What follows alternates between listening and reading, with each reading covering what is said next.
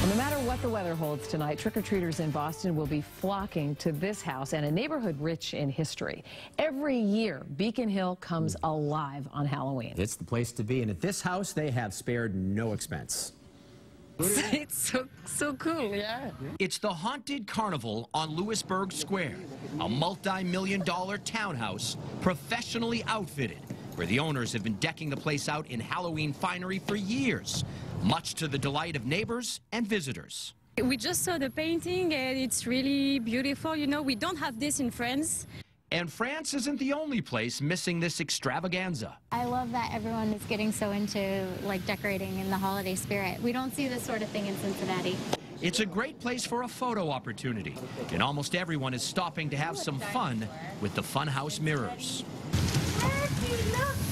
Even these guys in their dog costumes. I didn't expect a mirror to make me that small, and I was really surprised. It looks as a circus, but a very dark one. At night, the display is lit for full effect, and tonight, this carny is going to be busy. This is quintessential New England. I had friends fly in to see this. Now, this is only a guess, we can't be sure, but we're thinking at this house, trick-or-treaters will be getting those full-size candy bars, not the bite-sized. I think it makes it kind of exciting and fun because it's definitely a destination at Halloween. And keeping with the Halloween spirit, the homeowners decided to remain mysterious.